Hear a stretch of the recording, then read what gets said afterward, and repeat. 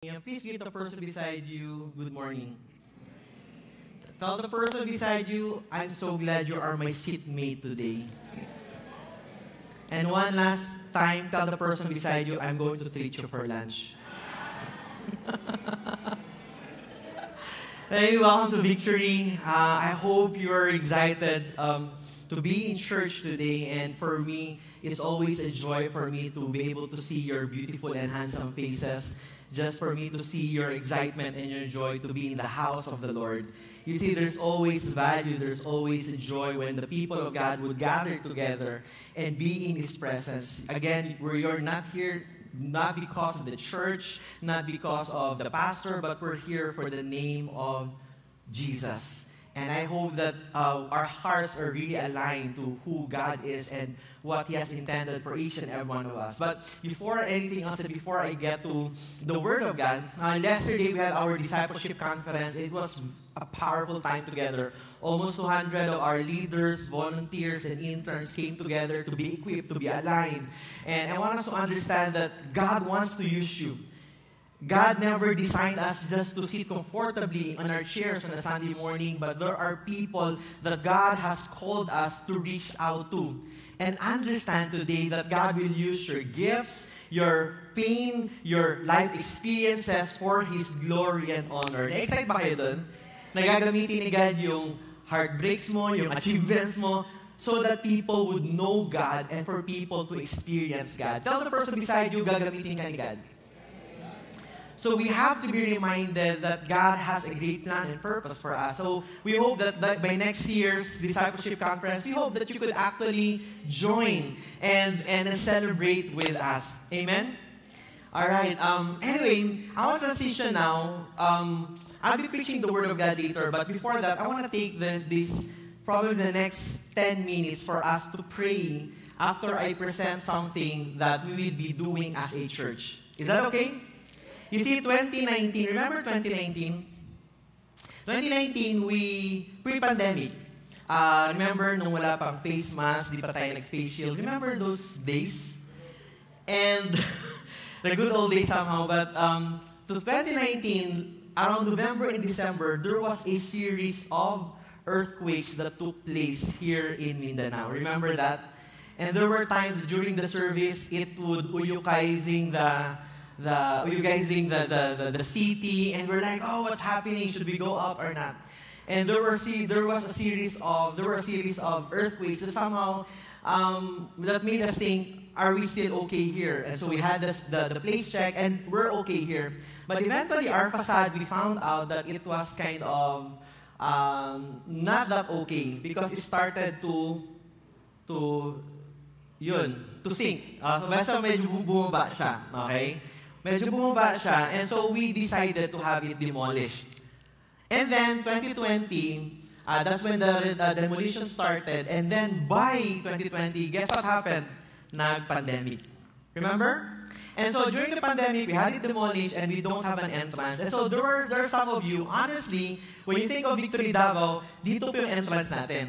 But that's not actually our main entrance. We actually had this grandiose, amazing entrance. It's just that because this is an old infrastructure, we had it demolished. And so, during the pandemic, we were praying, and what can we possibly do? And so, we started to have plans of really building a facade. And as we planned out, we've submitted our plans to to the city engineer's office, and we're still waiting for their approval. But here's the thing. First Sunday of 2023, first Sunday, so, I was informed that this place, yung parking space natin, and that part over there will be, basically may mag-rent na po dyan. They'll be renting out the building, they'll be doing something there, and then the parking will no longer be available for us. And so our landlord basically informed us that we can use this another property there for free, but there's actually a building, so we have to have it demolished. Okay, there's around 1,500 square meters that the owner is telling us you can use that, but you just have to have it demolished and use it. So alam mo yung the vision of probably having a car park there, a basketball court, a badminton court, swimming pool, and maybe a mall that we can build there. But kidding aside, this is what I want to present to everyone. That we are praying and we are believing that by this year, we can build our facade and our parking area this year. And so this will be the picture of what our facade will look like. We'll have a student center, we'll have a volunteers lounge, we will have a lobby wherein you can probably buy coffee for a really, really cheap price. At the same time, this is a place where you can do discipleship and really bring more people to the Lord.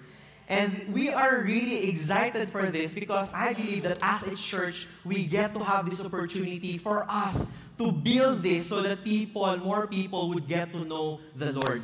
And this is what I'm really excited about because as a church, we can come together and really build the house of God together. Okay? Tell the person beside you, we're in this together. And so, I want to present to you, Victory Davao, that this is where we're headed. And we're currently raising 7 million pesos for us to be able to build our facade and our, what we call this, our parking space, future parking space right over there. Tabi lang din talaga ng church natin. Okay? And at the same time, I want us to understand that our church in Victory Turil is also expanding. So we're currently in a conversation wherein we'll be moving from a small place and then we're moving to Gaisano Mall of Turil. So please pray for us as we continue to expand. And one day, hopefully, we could also do something for our church in Mintal and our future locations in Lanang, in Buhangin. Yeah, are you excited, man?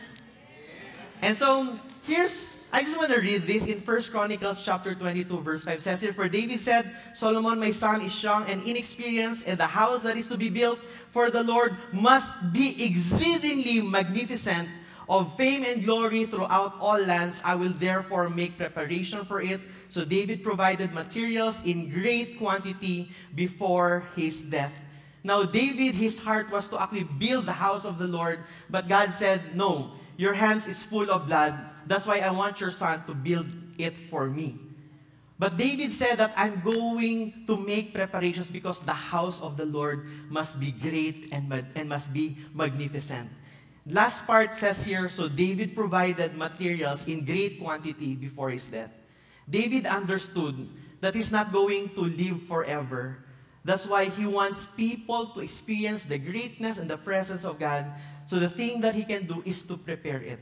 Maybe for some of us, our participation is to prepare so that for the generations to come, to know God and worship Him. Amen? And so, how can we be involved? 3 things that we can actually do. First is pray. Let's really pray of how God wants to use us and how we can participate. And after you pray, take the time to pledge as well. Lord, how much can I participate? How much can I give? And Lord, I want to step out in faith because I know the people will know you as I give. And lastly, give. Okay? Give. And I want to invite everyone today that more than just us going to church, let us really participate. And what I want us to do right now is I want us to take the time to pray. Because this project is too great that minsan we're thinking about it, it gets overwhelming like, Lord, where do we get the money?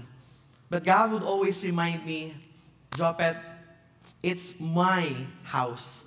And I'm going to build it. And so, I want to invite everyone. You might be thinking, Pastor, I'm still a student. What can I give? You know, before we can actually give, we have to pray. And so, what I want us to do right now as a church is to actually pray. Can we do this? Can we group ourselves into 3 to 5? And I want us to take the time to really agree together. And okay, just group yourselves. And here are the things that I want us to pray for. Assign 3 people who can pray, or maybe 1 people who can pray for everything. But let's group ourselves. Okay, let's group ourselves 3 to 5 maybe. And as you gather, here are the things that we can pray for. Okay, here are the things that we can pray for. Number 1, Pray for favor that our building construction permit will be released. So we have already submitted our plans, but we're still waiting for it to be released. Number 2, pray for abundant provision for the building construction. We know that, to be frank with you, we have so many plans. Plans of planting a church in Digos, plans of planting a church in Kidapawan, plans of planting a church in Afghanistan. Who wants to go there? Okay? But here's the point. The mission is so big that we need, as a church, we need to come together and bring in the resources. So pray for abundant provision for the building construction. And thirdly, pray that our leaders and members will be committed to pray and give in this building project. Okay? So for the next 5 minutes, can we do this? Gather, okay? Meet people, gather, and then start praying for these 3 things. Go ahead.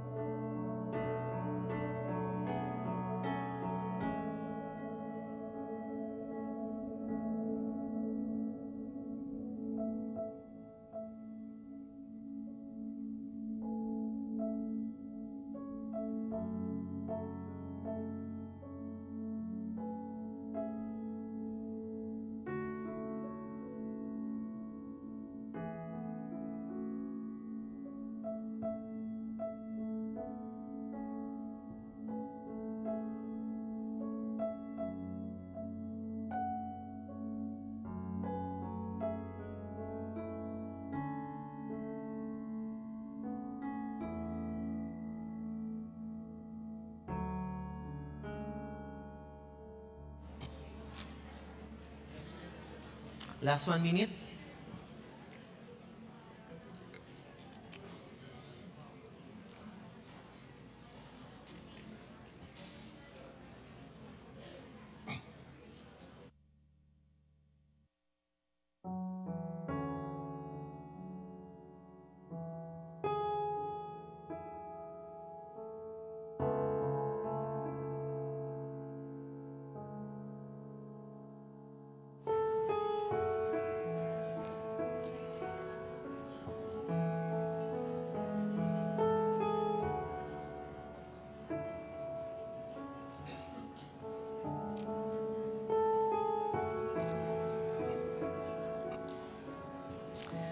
Can we all stand up as we read the Word of God?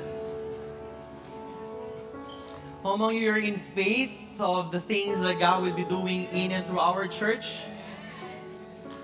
Thank you for praying. We really appreciate that. Anyway, let's open our Bibles to Matthew chapter 27. Matthew 27 verses 45 to 54. Open your Bibles to Matthew chapter 27, verses 45 to 54. The Word of God says, "Now from the 6th hour there was darkness over all the land until the 9th hour. And about the 9th hour Jesus cried out with a loud voice, saying, Eloi, Eloi, lema sabachthani? That is, my God, why have you forsaken me? And some of the bystanders hearing it said, This man is calling Elijah. And one of them at once ran and took a sponge, filled it with sour wine, and put it on a reed, and gave it to him to drink. But the other said, Wait, let us see whether Elijah will come to save him. And Jesus cried out again with a loud voice, and yielded up his spirit. And behold, the curtain of the temple was torn into two, from top to bottom, and the earth shook, and the rocks were split. The tombs also were opened, and many bodies of the saints who had fallen asleep were raised. And coming out of the tombs after his resurrection, they went into the holy city and appeared to many." Verse 54, "When the centurion and those who were with him, keeping watch over Jesus, saw the earthquake and what took place, they were filled with awe and said, Truly this was the Son of God." Let us pray. Lord Jesus, thank you. Because on the day that you died, you gave us life. You gave us hope. And Lord, today as we read and learn and discuss and talk, Lord, about the miracles that you did on the day of your death, Lord, thank you, God, because we know that you are the God who is in control, the God, Lord, who already has given and purchased our freedom and victory. And so I pray for every one of us, may we realize and recognize and embrace, Lord, that you have already set us free. So Lord, may we walk in that freedom, and may we walk in your ways. And Lord, we pray that you would be glorified in our lives. Holy Spirit, speak to every heart today. In Jesus' name we pray. Amen. Amen. Please be seated, everyone. So it's Holy Week this week. I know that many of you have plans already. I've talked to some of you earlier, and you have plans of really resting, celebrating, and eating benignit or benignet or benignit. Whatever it is, I hope that you would realize this. Everyone listen up. That I hope we all recognize that we are called to live a holy life and not just celebrate Holy Week. Because the world will basically celebrate its Holy Week. Let's be reminded of the cross. But what Jesus did was for us to live holy lives. Now, look at the person beside you. Is that person living a holy life? It's not for us to judge, right? But understand that because of the cross of the Lord Jesus Christ, we can actually live lives that are holy and pleasing before Him. So we're starting this series on what we call the day death died. And this will be a 2-week series, and pag-usapan po natin what Jesus actually did on the cross, on the day that He actually died, the miracles that happened there. Now, let me share with you a very quick story of a time when my heart actually died. Ibang seryoso, parang anong nangyari, Pastor? There was a person that I love so much. Naniligawan ko. Pangalan niyo, Odi. This was 2006. We were students back then.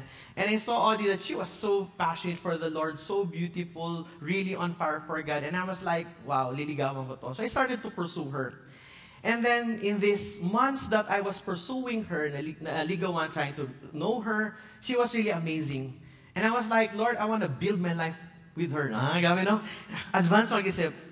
And so I was pursuing her. But what happened was, one day, I asked her, Odds, let's go out for dinner and let's watch a movie.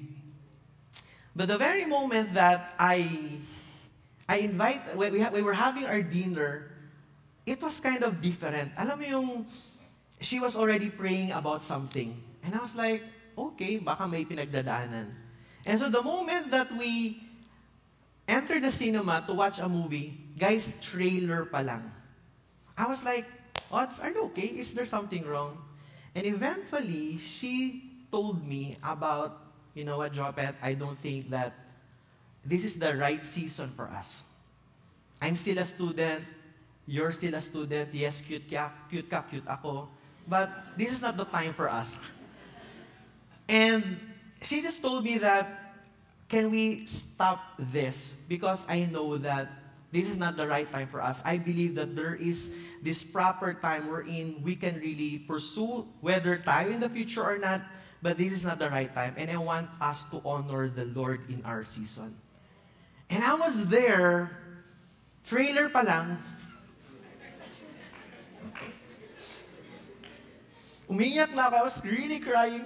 Sabi ko, hatid na kita pa uwi. And then, guys, trailer pa lang. Hindi man lang nakakalahati or yung ending, yung credits, trailer pa lang. Sabi ko, hatid na kita pa uwi. So I was driving sa motor, and then Audie, nakaangka siya. Tahimik kami. And I started crying. Then Audie said, Pet, okay ka lang? No, oo. And then, Pet, sabi mo na tayo, okay. Then we got into the side.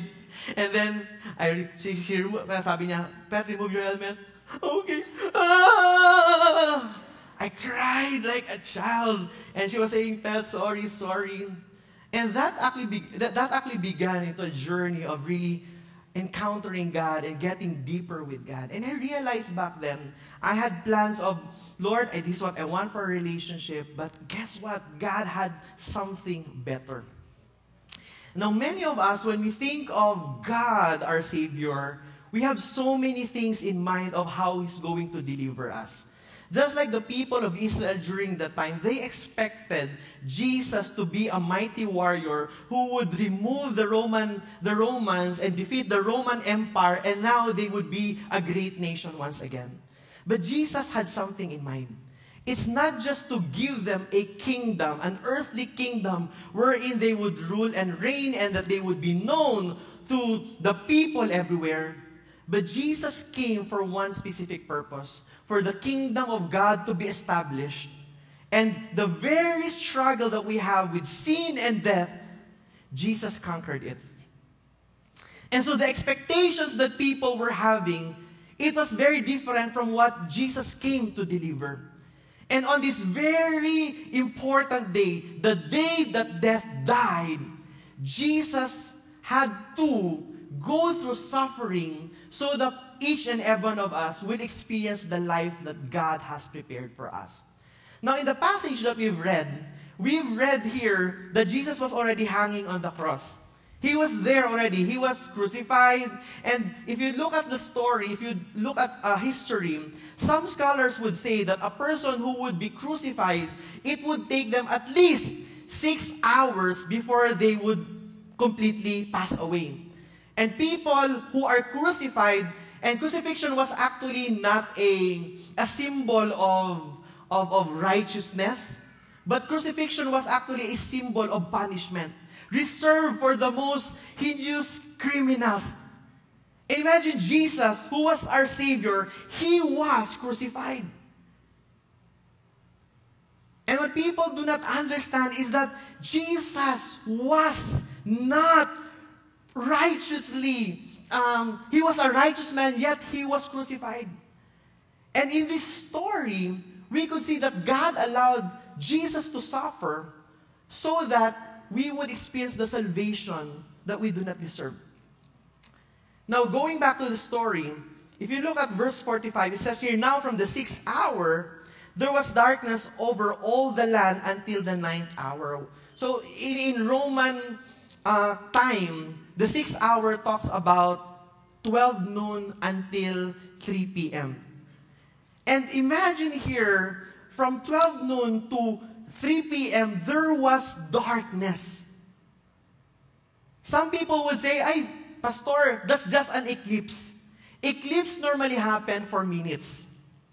But during this time, this darkness hovered around for 3 hours. And normally, if there is light, light will always conquer darkness. But during this time, when Jesus was hanging on the cross, there was darkness. And probably people were thinking, gabi na ba? And I want us to understand that during this time when Jesus was crucified, this was also a Passover feast. And Passover are normally celebrated when there is full moon. And when there is full moon, there can be no eclipse. But during this time, for 3 hours, all the land was covered with darkness. Just looking at it, it was actually a supernatural display of the power of God. Not only that, verse 46 says here, and about the 9th hour, Jesus cried out with a loud voice, saying, Eloi, Eloi, lema sabachthani. That is, my God, why have you forsaken me? You see, this is the first time recorded wherein Jesus called to his Father as my God, my God. Normally, when you read the Bible, you would read that Jesus would call to his Father and call him Abba, Father. But during this time, he was saying, my God, why have you forsaken me? And this was the very moment where Jesus experienced the full wrath of God, where he became the substitute for man's sin. And in his agonizing pain, wherein he was experiencing the fullness of the wrath of God because of the sin of men. Remember in 2 Corinthians 5:21, wherein God made him who had no sin to be sin for us. So he had to experience all the punishment, all the wrath of God for our sake. And this very moment, Jesus experienced this agonizing pain that he did not want to experience. And in this very moment, there was this spiritual transaction that took place. And Jesus felt abandoned and alone.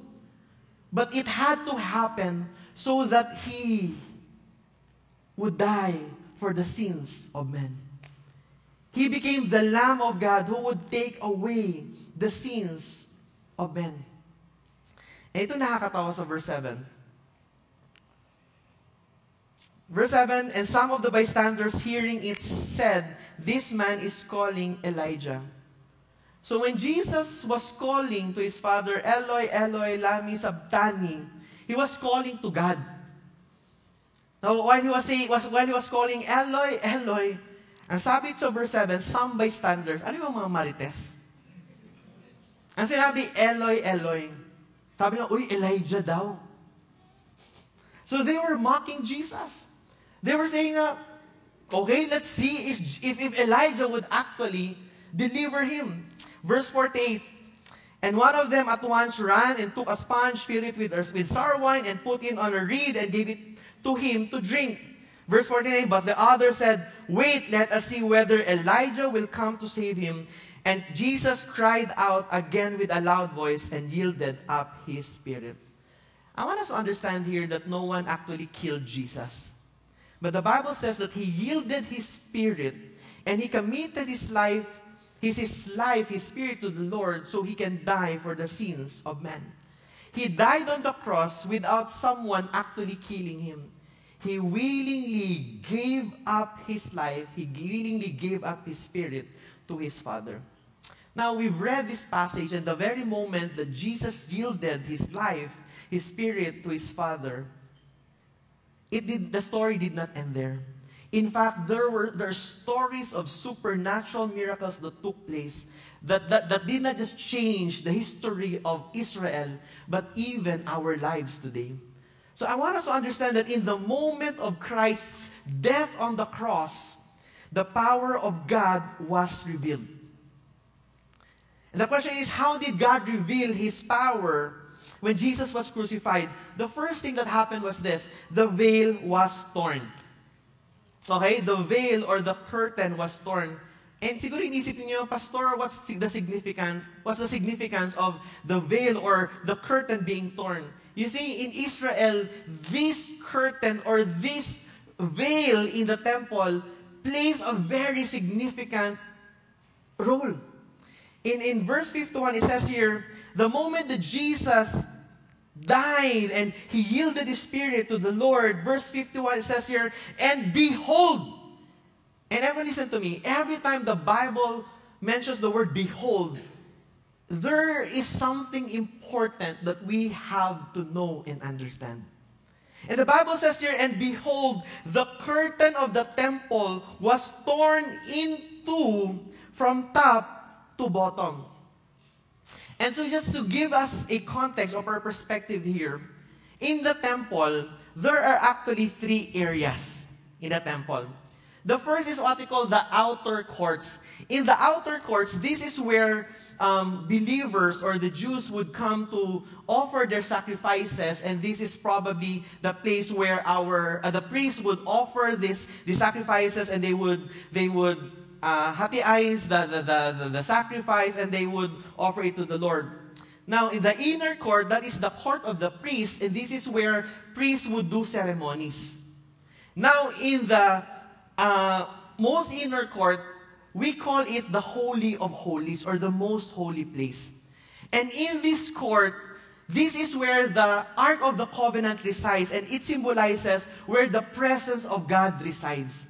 And what puts the division from the outer court to the inner court to the Holy of Holies are actually two curtains that's very thick. And in the Holy of Holies, not everyone can enter there.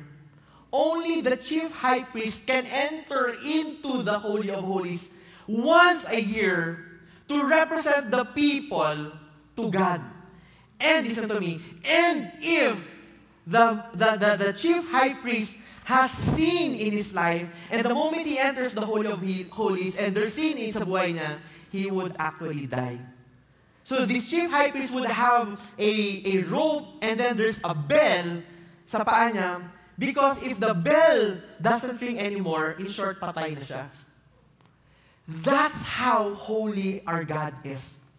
And for the religious Jews, this is something so significant because the way they look at the Holy of Holies, this is where the presence of God resides. But on this very important day, the moment that Jesus died, the Bible says that the curtain was torn in two from top to bottom. Now, normally, because this curtain is so high, if tao lang po yung magpupunit, magagaling po from bottom to top. But it was in this very moment where God Himself tore the veil. And now He's saying that my Son has already accomplished the mission that I have given Him. And in this very moment, that there is no longer this divide, this division, this wall for the people of God. That instead of going to the temple for them to offer sacrifices to the Lord, now God is saying, this is no more. Because my Son has already become that sacrifice for His people, my people, to actually experience my presence. That's why this was the first miracle. The veil was torn. And can you imagine the priests during this time? They were there in the inner courts and they were praying and they were worshiping. They were singing spiritual songs. And then the veil was torn. The curtain was torn. Imagine. Ano yung reaction nila? Parang, anyari? What are we supposed to do now? Hey, the curtain is no more. So where will the presence of God go? And this was actually the first miracle that took place. The second miracle was this. The earth shook. Saan yung tayo nito? That's why yung paparenovate tayo sa harap, di ba? Because the earth shook. Verse 51, and behold, the curtain of the temple was torn in two from top to bottom, and the earth shook, and the rocks were split. The very moment that Jesus died, the earth shook. And it's very interesting because even as the earth shook, the cross remained. It remained unmoved. And while thinking about it, what's the significance about this? I just realized that creation was in agony for their Creator suffering. That as Jesus was being crucified on the cross, and as He gave His life for the sins of man, the Bible says that the earth shook.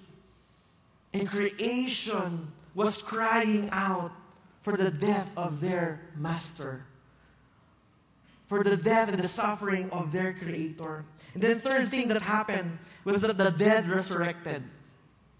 The dead resurrected. And this is very interesting because if you look at the Bible, we could see that days before Jesus was crucified, Lazarus was the first one who actually, Lazarus was the first one who rose up from the dead.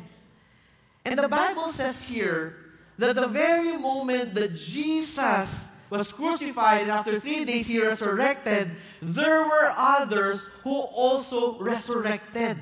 The Bible says here in verse 52, the tombs also were opened and many bodies of the saints who had fallen asleep, those who died, those believers who had fallen asleep, were raised. And verse 53, and coming out of the tombs after His resurrection, they went into the holy city and appeared to many. Can you just imagine what happened here? People, it was known all throughout Jerusalem and Israel that Jesus was crucified. And as Jesus was crucified, He died, yet after 3 days He rose again. Not only did Jesus resurrect, but there were other believers, not all, but many, as what the Bible says, there were many who also risen up from the grave, and they started to appear to people. Can you just imagine what people would be thinking? Na parang, for example, imagine a family member, they were, kumakain sila, then nagkukwentuhan sila. Did you hear about Jesus? Jesus was crucified and He said that He will resurrect once again. And while they were eating, eventually kumatok yung papa nila. Nak, parang, sino yan? But this is what Jesus said. Did you know that in the Old Testament, there was no recorded of someone who resurrected from the dead? But because Jesus promised to give us life, and Jesus said that I am the resurrection and life, and we see here that Jesus was true to His promise, that He defeated sin and death. It is to show that Jesus already has conquered death, and death no longer has power over us. The fourth miracle is this: the skeptics believed. The skeptics believed. Verse 54, when the centurion and those who were with him, keeping watch over Jesus, saw the earthquake and what took place, they were filled with awe and said, truly, this was the Son of God. You see, the centurions, the Roman soldiers, they were ruthless and heartless people. They were trained.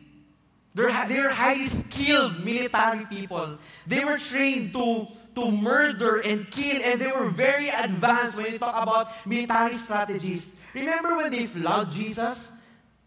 Kung ako pa yan, parang, uy, tama na yan. But they just kept on going and going. Why? Because they were trained to be heartless and ruthless.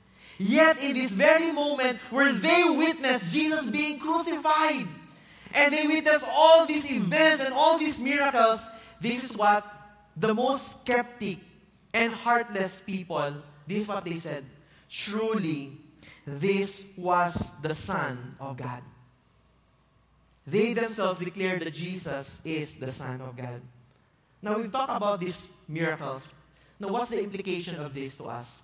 3 things. First is this: God made a way for us to be near Him. When the veil was torn, when the curtain was torn in two, God was presenting Himself to His people. I am your God. And I am a God who wants to be known. I am your God who pursued you and made a way for you to be in a relationship with me. People in the past, they have to offer sacrifices. They have to act religiously. They have to perform their way for them to be accepted by God. But God said, no more. There's no more curtain that divides the presence of God and the people. And you don't have to make sacrifices and efforts for you to actually be in the presence of God. What God did was to remove the veil. And now, us and God, we can now experience His presence. So there's no more religiosity, no more performance mindsets, no good works that we have to do for us to be loved and accepted by God. But it was God in His goodness, it was God in His wisdom who actually made a way for us to be near Him. But I want you to know and understand today, children of God. You might be here today and you're saying, Pastor, I'm just happy with me going to church. I love my church. Do you love your church? Great! But it doesn't just end there with simply going to church. Understand that you can actually be in this close, loving, intimate relationship with God. God made a way to be near us. But listen, everyone, nearness with God is a gift given by Him. But intimacy with Him is a choice. Intimacy with God is a choice. And you see, here's what I can guarantee you. Your intimacy with God is what will dictate and determine how you will respond to the circumstances and the situations and the tragedies that you will experience in life. Those people who are easily anxious, and I'm not saying, guys, listen to me, I'm not saying that being anxious is a sin. It's not. It's a human emotional reaction that people feel. But if you're staying in your anxiety, then probably you're not actually abiding and dwelling in who God is.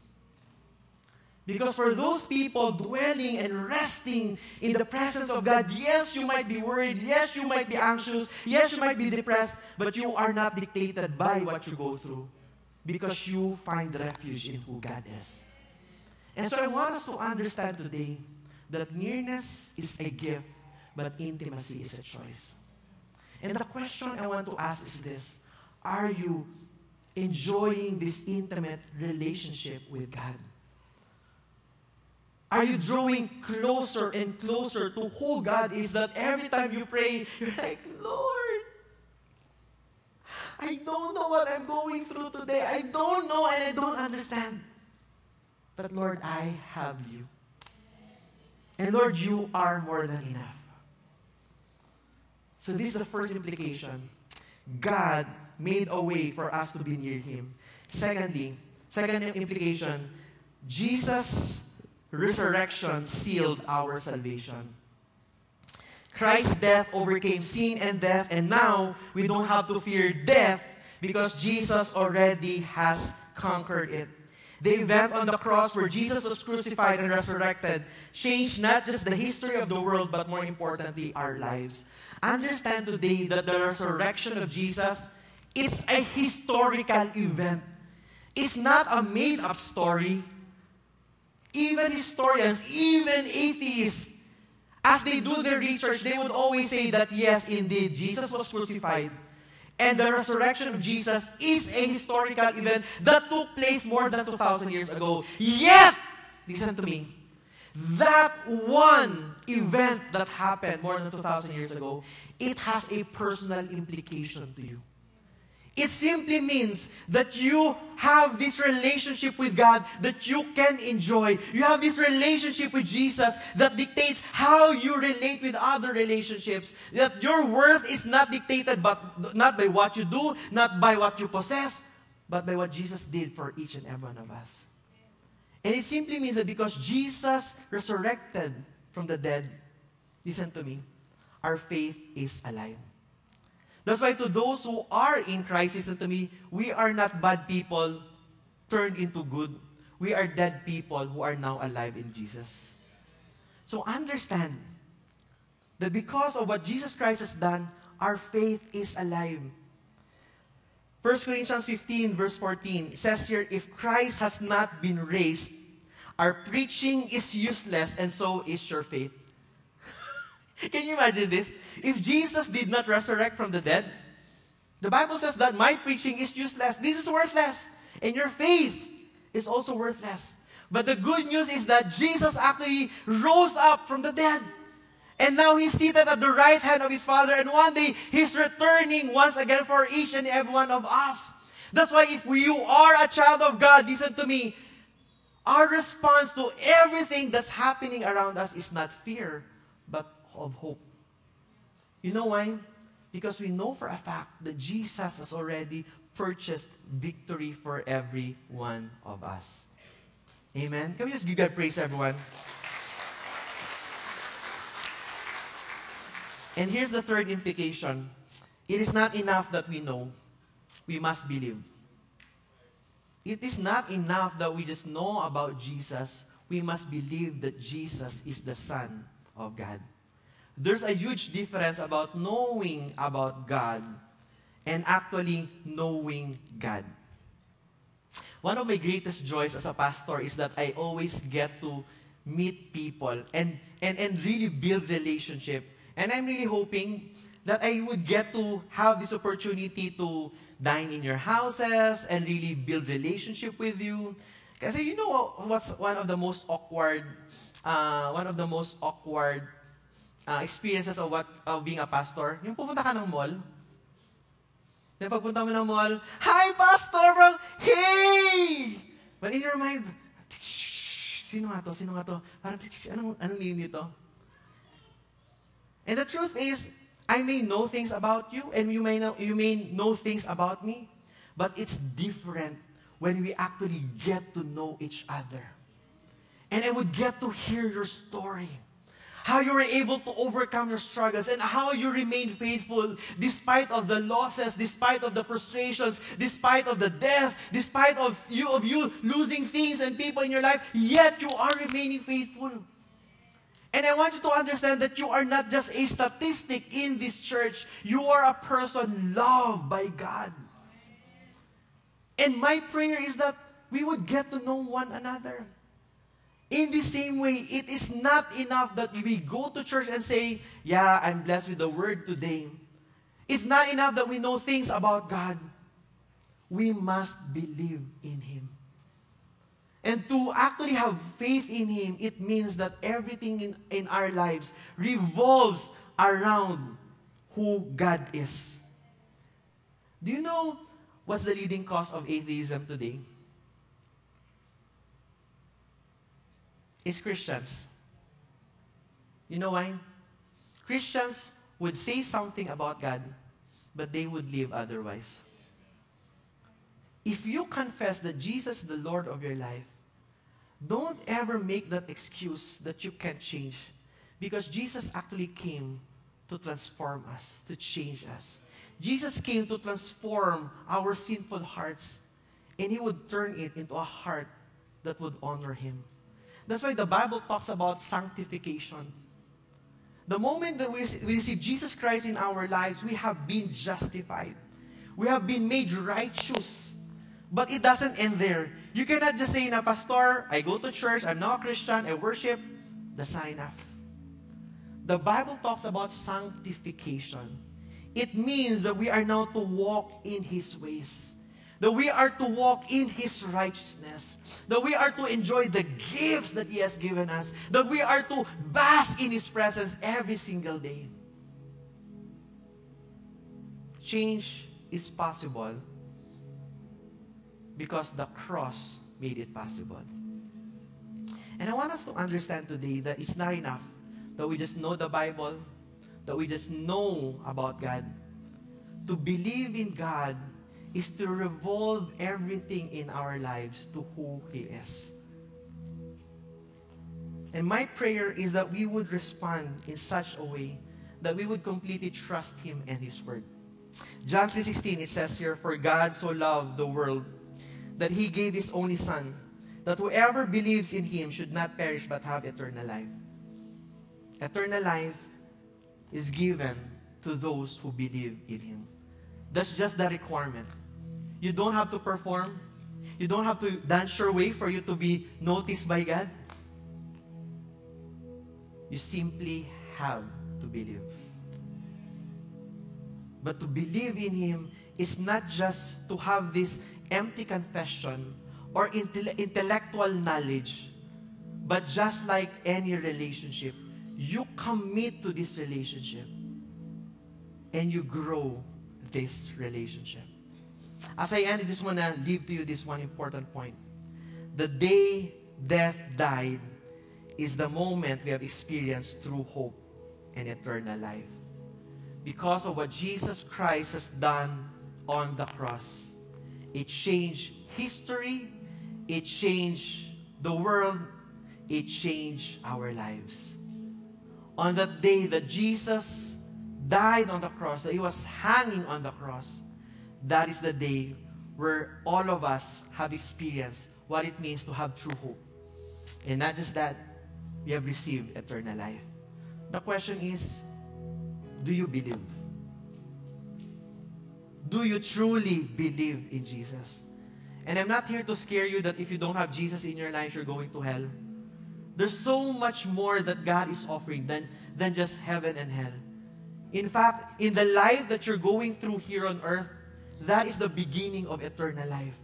Wherein in the midst of struggles and pain, you can still have joy and confidence and hope and faith. Not because you're able, but because God is able.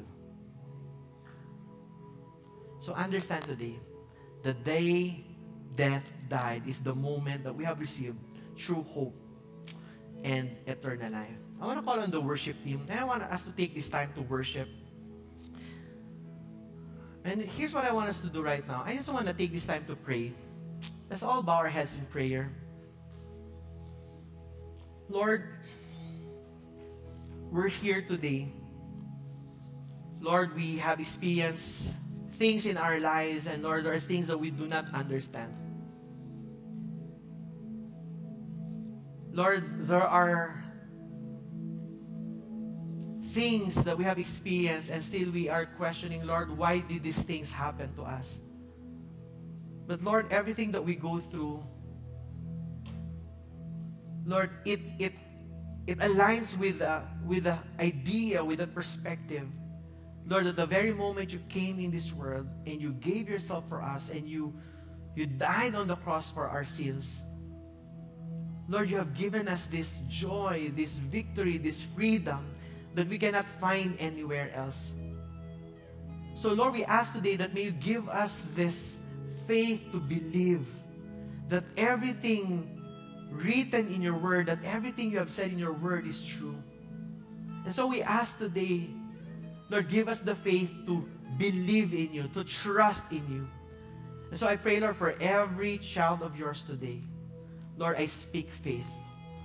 Lord, to those faith that's struggling, to those faith that's becoming weak and somehow dead, I pray, Lord, that you would, Lord, that you raise up their faith, awaken their faith, cause their faith, God, Lord, to grow and Lord, to hold on to you.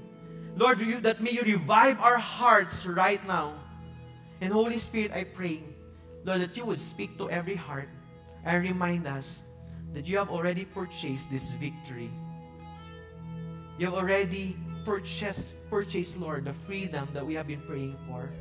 But more importantly, Lord, that you have made us alive in you. So I pray for hope. I pray for faith. Lord, to just arise in our hearts today. In Jesus' name. Can we all stand up? I want us to take this time to worship the Lord. And I want us to really worship Him and glorify Him. Come on, can we all lift up our hands before the Lord? Lord, we commit our hearts and our lives to you. Jesus, reign over our hearts, reign over our lives. Lord, everything that we have is yours. Our lives are yours. So we pray today, be blessed and be glorified. Let's worship the Lord, everyone.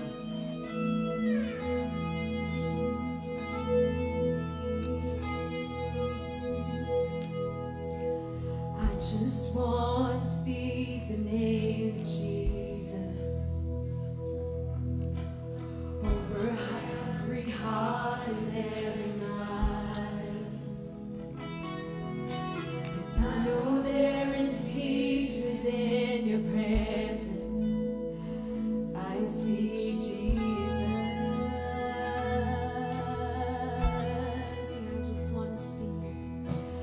I just want to speak the name of Jesus. Till every dark addiction starts to break. Declaring there is hope and there is freedom. I speak Jesus.